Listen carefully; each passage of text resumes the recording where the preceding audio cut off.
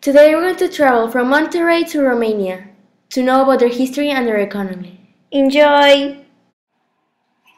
Romania is located in the intersection of Central and Southeastern Europe, near the Black Sea. Romania shares a border with Hungary, Serbia, Ukraine, Bulgaria, and Moldova. At 238,400 square kilometers, Romania is the ninth largest country in the European Union by area and has the seventh largest population of the European Union, with over 19 million people. Its capital and largest city is Bucharest, the 10th largest city in the European Union, with a population of around 2 million. In May of 1877, Romania gained independence from the Ottoman Empire and was internationally recognized as a country to the following years. In August 1950, when World War I broke out, Romania declared neutrality. 2 years later, under pressure from boarders, Romania joined the Allies, declared war in Austria and Hungary. Of World War I, Transylvania, Bukovina, and Bessarabia united with the Kingdom of Romania. Greater Romania emerged into an era of progression and prosperity that would continue until the eve of World War II. That war caused the rise of military dictatorship in Romania, leading it to fight on the side of the Axis power from 1941 to 1944. It then switched sides in 1944 and joined the Allies.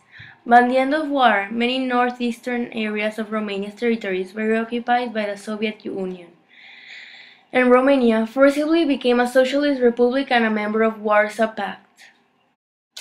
With the fall of the Iron Curtain and the 1989 revolution, Romania began its transition towards democracy and a capitalist market economy. After a decade of post-revolution economic problems and living standards decline, extensive reforms fostered economic recovery. As of 2010, Romania is an upper-middle income country with high human development. Romania joined NATO on March 29, 2004, the European Union on January 1, 2007. With a GDP of around 267 billion and a GDP per capita of 12,476,000 for the year 2011, Romania is an upper-middle income country and has been part of the European Union since January 1, 2007.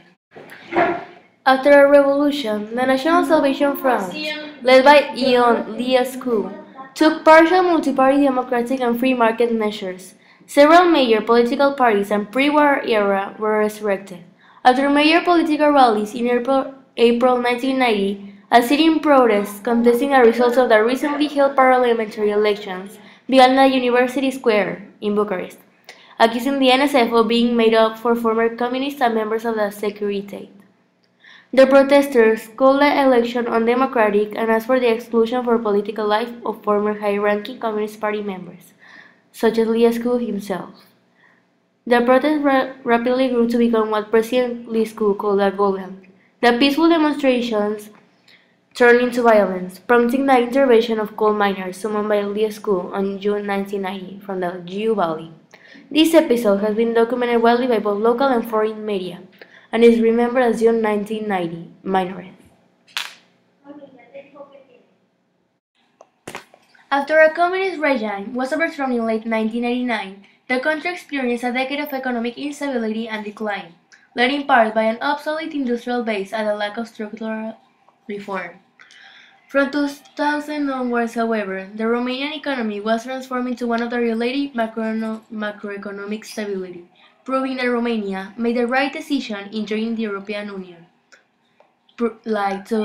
taking into account that it helped their economy and their economical growth. Characterized by high growth, low unemployment, and declining inflation, in 2006, according to the Romanian Statistics Office, the GDP growth in real terms and was recorded at 7.7, one of the highest rates in Europe. It is estimated by the IMF that the GDP will grow again 4.4% in 2012. The subsequent disintegration of the front produced several political parties, including the Social Democratic Party, the Democratic Party, and the Alliance from Romania. The former governed Romania from 1990 until 1996 through several coalitions and governments with Liscu as head of state. Since then, there have been several democratic changes of government. In 1996, the Democratic Liberal Opposition and its leader, Emil Constantinescu acceded to power. In 2000, the Social Democrats returned to power, with Liescu once again president, and in 2004, Traian Băsescu was elected president, with an electoral coalition called Justice and Truth Alliance. Băsescu was narrowly re-elected in 2009. Post-Cold War Romania developed closer ties with Western Europe, eventually joining NATO in 2004 and hosting the 2008 summit in Bucharest. The country completed in June 1993 from membership in the European Union can become an associated state of the European Union in 1995, an according country in 2004, and a member on January 1, 2007, following the travel agreement of the politicals of the post-Cold War period, as well as hardship of the life in the 1990s economic depression. Romania has the incredibly large diaspora, estimated at over 2 million people. The main emigration targets are Spain, Italy, Germany, Australia, and United Kingdom, Canada, and the United States. During the 2000s, Romania enjoyed one of the highest economic growth rates in Europe and has been referred to as the Tiger of Eastern Europe. This has been accompanied by a significant improvement in human development. The country has been successful in reducing internal poverty and establishing a functional democracy.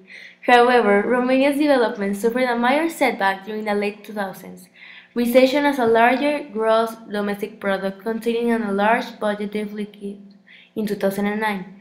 That led to Romania borrowing heavily, eventually becoming the largest debtor in the International Monetary Fund in 2010. Worsening economic conditions led to popular unrest and eventually to a political crisis in 2012. Romania still faces issues related to infrastructure, medical services, education, and corruption.